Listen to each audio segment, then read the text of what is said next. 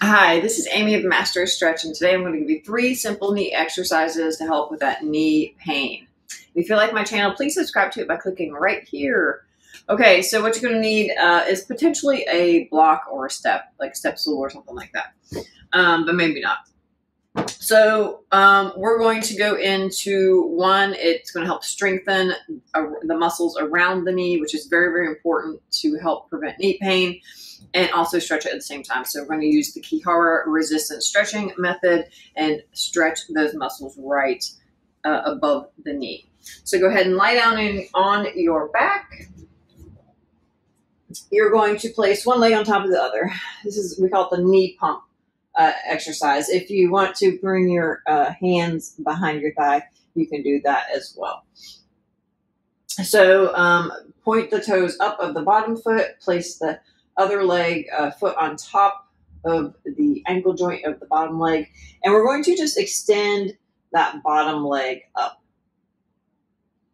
Not all the way, about 3/4 of the way. Bring it back down. And the top foot just acts as a weight. So we're adding a little resistance. So we're starting to strengthen. You might start to feel the muscles right in here turn on and activate. We're going to do that one more time. And then resist. So you're going to play a little tug of war as you bring that foot, bottom foot, back down and go as much range of motion as you can that you feel no pain. Down, so you start to feel a little stretch in this area, and then kick it back up and repeat that 2 more times. This one might get your leg a little shaky.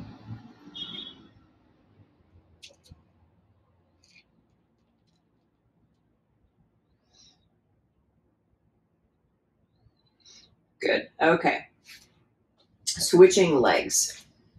All right, and then we're just going to push up, toes up on that bottom foot. Again, up, up.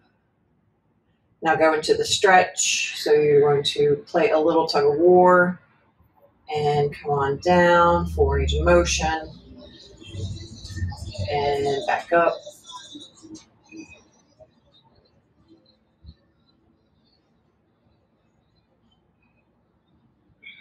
One more time.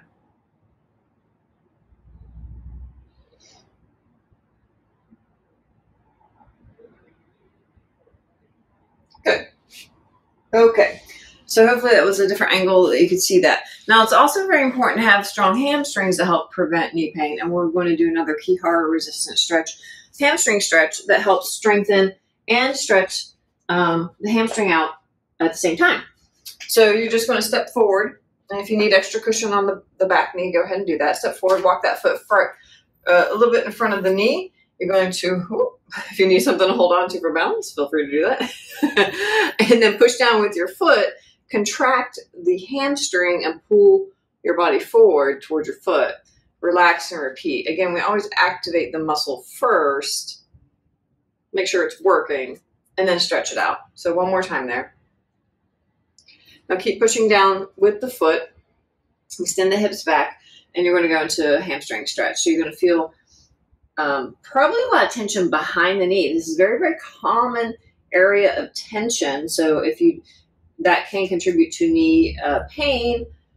So double duty, you're strengthening the hamstring with this stretch, but also stretching out the tension.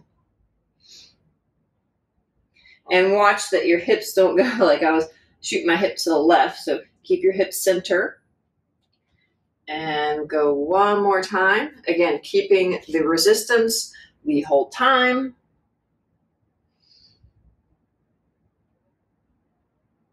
Good. And switch sides. Contract, pull forward. Relax, repeat. One last time. Okay, keep the pressure. And then start to straighten. And pull out of that strong. Keep the resistance the whole time. So we're moving in and out of the stretch with tension.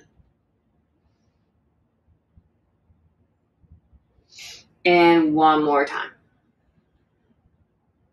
So these are really two really great exercises for knee strength and reducing pain.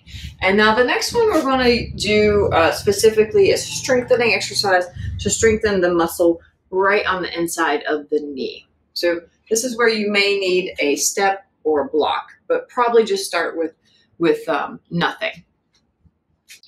Okay, so if you're starting out, just start on the floor. You're going to turn your foot slightly out. It's going to target this muscle right here, right above the knee on the inside.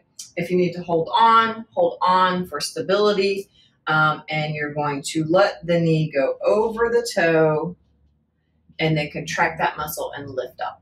So it's very important to feel this muscle turning on.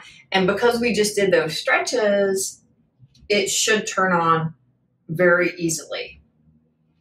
If you're not feeling this muscle turn on, you're not going to dip as low. So you're going to shorten the range of motion until you start to feel that muscle turn on. If you experience any pain, again, you're going to back off on the range of motion. I'm going to do what you can. And holding on really helps stabilize and direct your attention to that area inside the knee. So do 10 to 20. Start on the side that is weaker and then switch sides. So you're just going to turn that foot out slightly, let the knee go over the toe and then up. So actually that is not necessarily a bad thing, letting the knee go over the toe to help strengthen this muscle right here. So for me, my left side is weaker. I don't feel it working, that muscle working as easily as I do on the right side. I can keep my balance a little bit better on the right side than the left side. Sometimes my knee actually catches, so it feels a little weak on the left side. So I have to really be cautious with those exercises and knowing when to limit my range of motion and when not to.